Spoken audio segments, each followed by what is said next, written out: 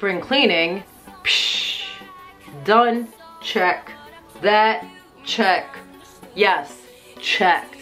Now, let's go shopping online and let's watch some Netflix. Hello everybody, welcome back to my channel, Dila's Homemaking Tips, here with you for another cleaning tip video. In today's video, I'll be showing you tips on how to do hassle-free cleaning. Come spring cleaning, I really don't like to do everything all in one weekend. That's why I kind of disperse the tasks in a matter of weeks instead of just one little weekend. It's always best to jumpstart those areas that we can forget about.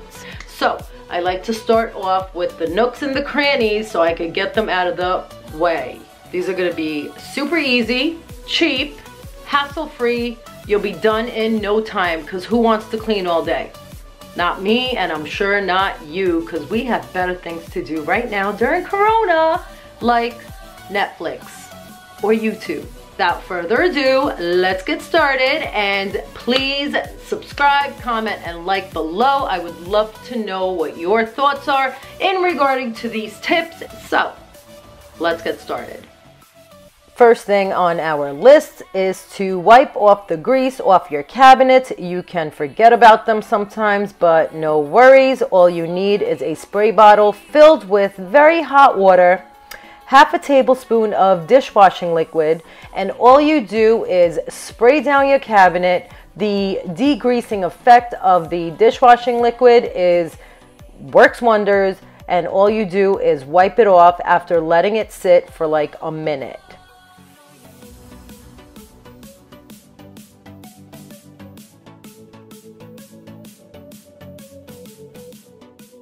Next up is to clean your cloudy glasses. I do everything in my cabinet, but I'm going to show you only one. I fill up a bucket with hot water and fill in some vinegar in there. Place the glasses in there and let it sit for 30 minutes. Wiggle it around once in a while and voila. Wipe it off, nice and shiny. After that, I use the solution that I used to clear my glasses with, and I dump it in the toilet.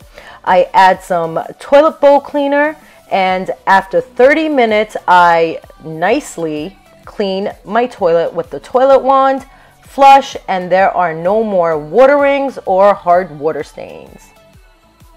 Next up is the coffee machine. Fill it up halfway with water, add some vinegar, about half a cup. Let it run with the water and the vinegar, and let it run twice. After you let it run twice, wipe down the coffee machine, fill up the pot with clean, fresh water, only water, and let that run once. After that, your coffee machine would be nice and spotless.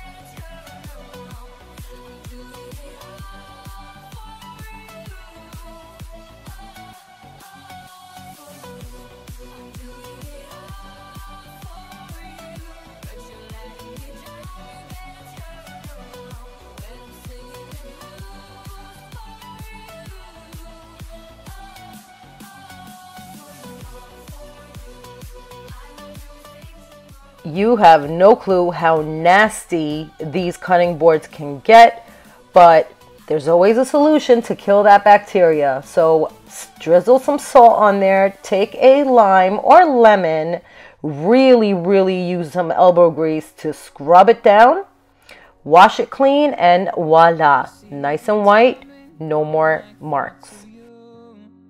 If you leave that diffuser and you don't take care of it, it gets nasty. See? Ugh. So all you need for that is your dishwashing liquid and soap solution. Add some bleach, fill it up with water, let it sit for 30 minutes, and then clean it off with a brush. I like to use this brush, and I also like to use a it's a bottle brush for the babies, like the tiny ones. Yep, that gets into every nook and cranny. So once I do that, it's spotless. And I do this once every other month.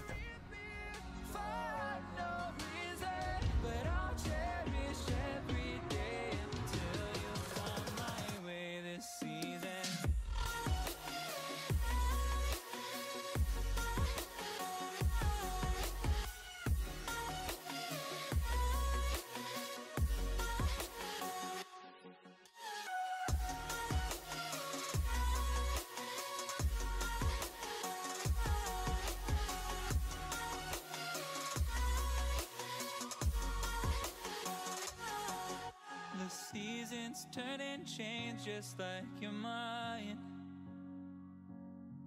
Like the sun gives into the moon, into the night. I did tell you I'm gonna get to the nooks and the crannies, so right now I'm about to clean my shower head.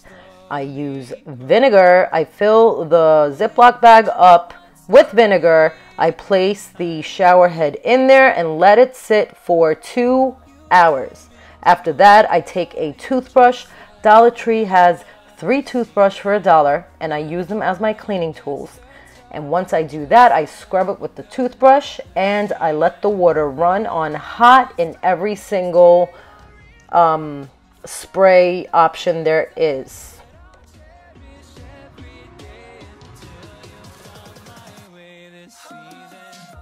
This tip can be used for any kind of coffee stain in mugs, tea stains in kettles, any kind of food stain in anything. All you do is take a 1/4 cup of bleach, fill it up with hot water, let it wait for 30 minutes, and spill and clean. It's so nice and spotless, but I did use the bleach solution in there. Now I'm filling up my sink to clean my rags, because rags can carry a lot of bacteria. Now you want to freshen up your shoes. I take 2 coffee filters for each pair, fill it up with baking soda, and just place it inside the shoe and let it sit for 1 whole day.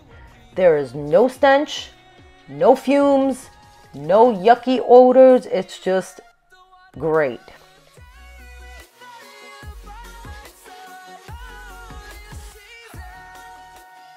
And lastly, for today, I am going to be using a magic eraser. I like to break it apart because I don't like to waste a whole eraser on it because it can get pricey. And now I'm removing marker stains. All I did was spray my detergent and water solution, wiped it with the magic eraser, and voila, so clean. Yes, my dearies, thank you so much for watching this video. Please do come back. But first, you have to subscribe, hit that bell, and I will see you in my next video. Till next time, bye.